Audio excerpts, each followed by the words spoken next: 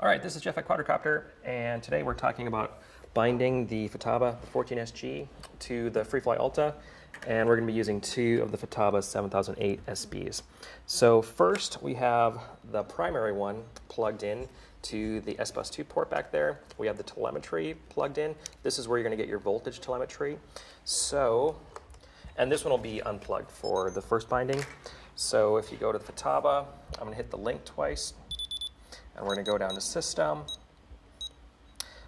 For this half is the primary receiver. So we're going to go over to Link, and we're going to hit Link, and then we're going to plug this in. And if you look at the receiver, as soon as this goes green, you have a good link. You can also go back, and you can see your voltage of your pack, which is now 24.7. So now, to bind the second one, we'll unplug the copter. We're going to unplug our primary receiver. We're going to go between booms 4 and 5 and plug in our secondary receiver, once again into the S-Bus 2 port.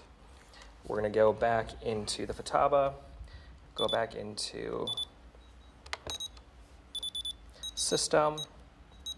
The first thing we're going to go over here and select Dual. Once again, go down to Link, start linking, plug it back in. Once again, the secondary one is plugged in, the primary one is unplugged, and we're going to get a solid green light. So once again, to prove everything works, we're going to turn everything off,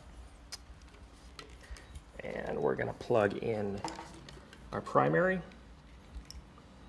once again to the S-Bus 2. We're going to turn on our transmitter, plug in the copter. Once again, we have green light there.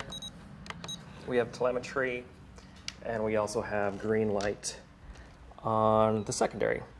So that's pretty much how to bind two receivers on one Futaba for the Freefly ALTA. So this has been Jeff at Quadrocopter, and we'll see you soon.